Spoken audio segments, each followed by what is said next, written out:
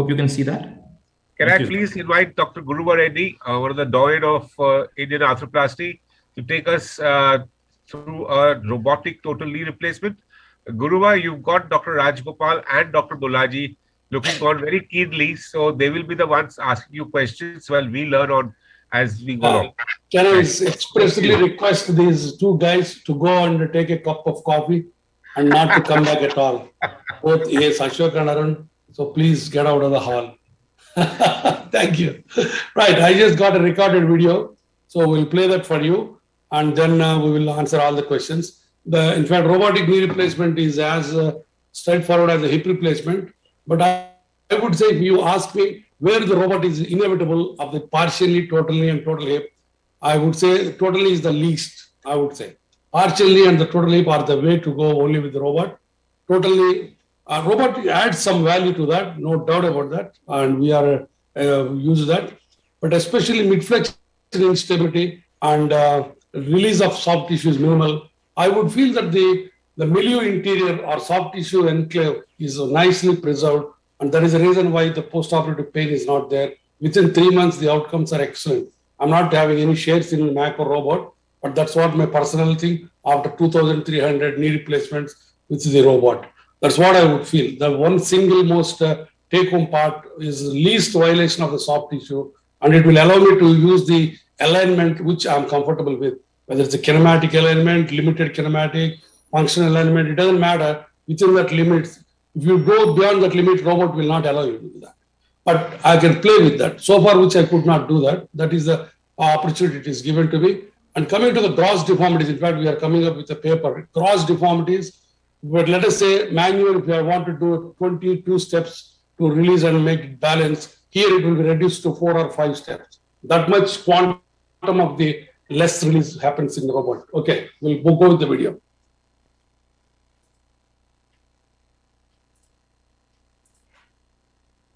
Are you sharing? Please share your screen, Dr. Guruva. Yeah, I'm sharing the screen. Is Dasagir there to help you out? Yeah, help you out. Yeah, can you see that? In my view, fine. 3D-based pre-operative 3D planning is what sets Mako apart from other systems available in the market. Here we will show you how to plan for a total knee arthroplasty. Right now, we are on the implant planning screen. On the right side of the screen, you can see details of the type of implant, the size of the femur, tibia, and insert thickness. We can change the size of the implants as per our requirement. The implant of choice can be selected from the drop-down menu. We have the options of a CR, CS, or PS for the femur, and cruciform or universal base plate for the tibia. The gray panel has all the toggles for multiple different views. Here we can add or minus the implant over the native femur and tibia, simulate bone cuts, appreciate three-dimensional view of the bony anatomy, and confirm the relationship of the femur to the transcondylar axis and posterior condylar axis. These multiple options of viewing aid us in appreciating the bony pathology of the arthritic knee, and this knowledge helps us in planning for this surgery. On the left of the screen, the 3D CT of the knee is arranged in 3 columns: coronal, axial, and sagittal. Each of these sections are used for different aspects of the 3D planning. We usually start with the axial view, where we scroll proximal and distal over the various cut sections to see which size fits best. BL size is decided by the AP fit on the lateral side. It also tells us how much osteophyte will be left after the cut is made. This is valuable information prior to going in for surgery. Similarly, the femoral size is decided based on the mediolateral fit and matching of the trochlea and the posterior condylar offset. Never before have we been able to plan for the femur this way. Here you can see using the size 1, and by rotating the implant, we are able to match it to the trochlea of the native femur. Note the implant is below the magenta line, thus avoiding any anterior stuffing of the femur. Next, in the sagittal view, again, we can perfectly match and recreate the posterior condylar offset and flex the femur such that it just sits on the anterior surface, thus avoiding notching and matching the anterior bow of the femur. We also decide on the slope of the tibia and the foot to make sure combined component flexion in the sagittal plane should not be more than 8 degrees. In the coronal plane, the medial lateral fit of the implants and where to position them can be determined. After deciding on the size and position, you can get information on what is the thickness of the bone cut. The numbers you can see in the center of the screen denote the individual cuts and the combined thickness. You have the ability to change the alignment of the implant in all 6 degrees of freedom, but we usually prefer doing it during surgery after the gap assessment has been made. To summarize, preoperative planning is an excellent tool which helps us decide the perfect size and position of the implants. And the particular patient, more importantly, now we have the ability to match the femoral component to the native trochlear groove, anterior bow, and the posterior condylar offset of the femur. We can also place the implant parallel to the transepicondylar axis and avoid notching.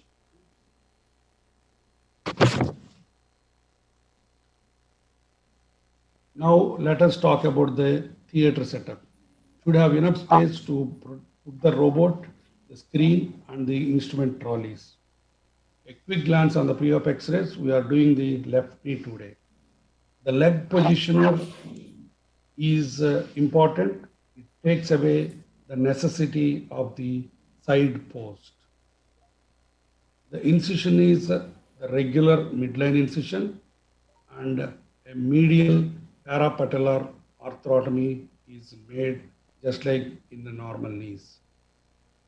The medial release is done, and fat pad is excised as much needed. So is the suprapatellar excision of the fat pad.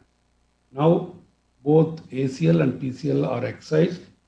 3.2 pins are placed on the anterior medial aspect of the femur, 4 fingers breadth above the patella. The pin should just hit the distal cortex. The femoral arrays are being placed. The arrays should point towards the camera. Now the femoral checkpoint. We are placing the femoral checkpoint, which remains a constant point for the robot to refer to in further steps. This is placed in hard cortical bone. Now the tibial pin placement, again 3.2 mm pin is inserted, 4 fingers below the patella. Again, it can touch the fore cortex. The both femoral and tibial arrays are fixed to the respective pins. Here, the tibial array is being fixed to the tibia. Now the tibial checkpoint. Similar to the femur, the tibial checkpoint is placed on the hard cortical bone. The arrays should be coplanar to one another and parallel to the line of the sight of the camera. The final tightening of all the 3 bolts on either side is done. Now we register the following. Number 1 is a hip center by moving the knee joint. Number 2, medial malleolus. Number 3, lateral malleolus. Number 4, femoral checkpoint. Number 5, tibial checkpoint. Now we will go to the next step, that is bone registration. This is a step where the 3D CT of the patient is matched to the native bony anatomy of the patient by way of bone registration. A total of 40 points are captured on the femur with the help of sharp probe. So be patient. We are going to show you all the 40 points. During the registration point, it is important to pierce the cartilage with the sharp probe such that the tip contacts the subchondral bone. All the 40 points are taken care. The Mako product specialist will keep on rotating the 3D femur on the screen so that it is easier for you to register all the 40 spots. Once the registration process is completed, then we go to a process called re-verification. Here we are still doing the last points. Now it is completely registered. Now you can see the distance to the bone is 0.2 millimeters. Now the re-verification involves popping the large blue spheres, or we can call them bubbles or balloons, to verify the original capture and distance to the bone. That means these bubbles will tell us how close we are to the bone. It is the same on the tibial side also. The re-verification is carried out, and so that we know that our registration is 0.2 millimeters accurate. So re-verification is important aspect for the confidence to create in the surgeon's mind that the correction or the cuts will be absolutely spot on, almost to the accuracy of 2 millimeter and 0.2 or 0.1 millimeters. So here the registration and re-verification is being completed on the tibia. Once you get used to it, this all should not take more than 5 to 7 minutes of time. That's what we call time neutrality. After 4 or 5 cases, your tibia femoral bone registration and re-verification should not take more than 5 minutes. And like a conventional surgery, robotic surgery, after 5 to 7 cases, it should not take more time than the conventional surgery. That's what we call time neutrality. Because some of the critics keep saying that we have to spend more time in the robot. No need at all. So now it is important to remove the femoral and tibial osteophytes. And there is a rat there below or behind the medial collateral ligament that has to be taken care. Similarly, the tibial peripheral osteophytes also to be taken care. The osteophyte removal is very important aspect. And once the osteophyte removal is done, then we will go to the registration process or the gap balancing process. This is the ligament balancing screen. After removal of osteophytes, the knee is flexed to 90 degrees and the flexion gap is captured using the osteotomes to tension the ligament. The final flexion and extension gaps are captured as indicated. Here the extension gap is 21 mm and the flexion gap is 20 mm. Now we distalize the femoral component by 2 mm to bring the extension gap down to 19 mm. Then we move the tibia up by 1 millimeter. Now the gap in flexion has become 19 and 18. Flex the knee and add 1 degree of external rotation to the femur to make the flexion gap 19-19. So you can see that external rotation of the femur will make the 19-19.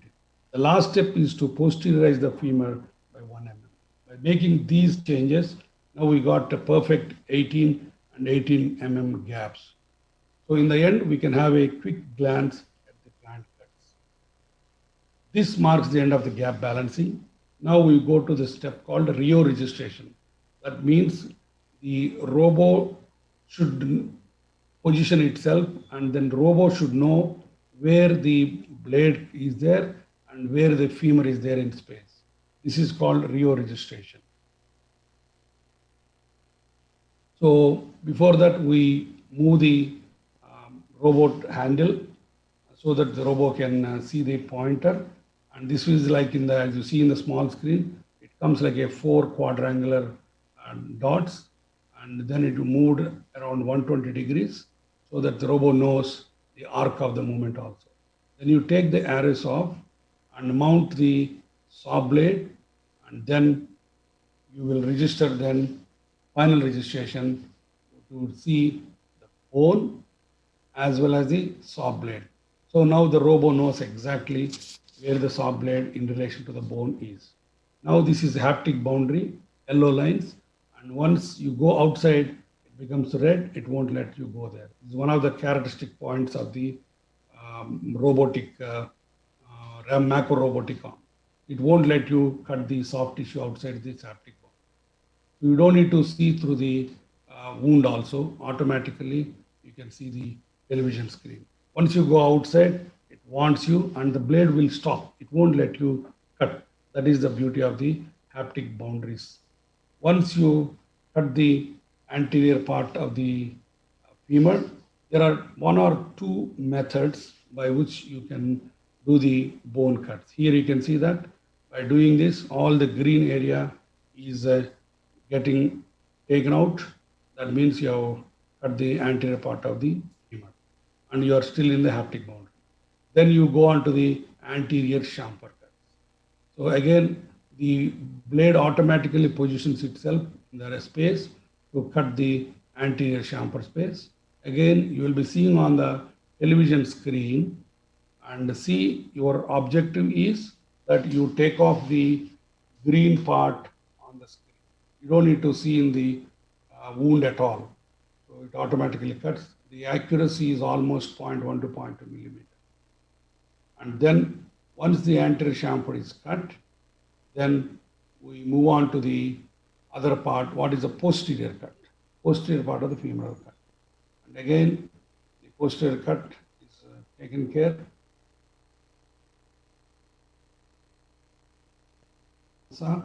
Because again, the haptic boundaries are there. You can see the blade won't let you cut outside the haptic boundary. One of the reasons why the pain is less in the robotic knees is probably we are not disturbing the posterior structures at all. And again, this is a tibial checkpoint. And now we go on to the tibia. On the upper part of the tibia is again cut, again taking care of the green zone, and that will give accuracy in the cutting of the tibia. If you notice, we have not completed the femoral cut, but we have come and cutting the tibia. Now we change the blade. This is called 90 degrees blade. And with this blade, we go back again to the femur and take off the distal femur. And in the first instance, with the straight blade, we have cut the anterior part of the femur and the anterior chamfer and posterior part of the femur. With this 90 degrees blade, we will cut the distal femur and the posterior chamfer. So by changing the blade. And sometimes some people complete the femur and go to the tibia also. We can do either way. But convenience wise, this is the best way. Use the straight blade first and go to the 90 degrees blade. Here you can see that I'm cutting the posterior chamfer. Again, you see on the screen, you don't need to bother into the wound. Now that is the right angle saw blade. And then you take off the meniscal remnants. And then this one is a posterior stabilizing triathlon. So for this, there is no robotic guidance. This we have to do manually. If you are doing the cruciate retaining knee, which is also available, we don't need to do this step. But I tend to do PS mostly in the robotic knees, depending on the patient profile. If the patient is obese, I try to do PS knees than CR knees. So we have cut the femur box, and now we are ready for the trial implantation. The trial implantation is like any other regular one. Now, once you put that, this is again an advantage of the robotics. Now we are reconfirming the balance. You can see the medial and the lateral side 18 mm, 19 mm. Always medial side 1 millimeter tightness is acceptable and accepted. And even by stressing either side, it looks quite good. Now in the flexion gap, 90 degrees is again looks very good on both sides, 19 mm and 18 mm. And limb on the right side, if you see, the limb is extended to almost 5 degrees, 0 degrees. Now let us move to the tibial preparation. The tibial preparation is again the same way like a conventional one. Here there is nothing like to guide us to the rotation. So we go to our good old rotation guidelines like medial 1/3 of the tibial tuberosity and the PCL footprint. And we will take off any osteophytes beyond the tibial base plate. We'll give rod out cocktail for the pain control. And then we are ready for the cementing the tibia and do the regular ones like a conventional implants here. So here if you see, we have not done anything on the posterior side. Only here we are putting the retractor, and the releases are minimal. If you see releases, we have not done anything on the medial side except the medial osteophytectomy. There are uncemented triathlon also, which is not available in India. And if you got uncemented triathlon implant, the robot surgery takes less than 1 hour. So I'm waiting for those implants to come to India. So with the accuracy of the bone cuts, the uncemented triathlon will do wonderfully well. And the long-term results are also good with uncemented knees. Now the femur is cemented and poly is inserted, and we extend the knee. Now we can check it again. If you see, again, final balance, extension 19 millimeters and 18 millimeters, and flexion 18 mm and 18 mm. And that is the post-op X-ray. Every time you will get excellent results, and the sizing, the slope will be excellent. Thank you so much for listening to me.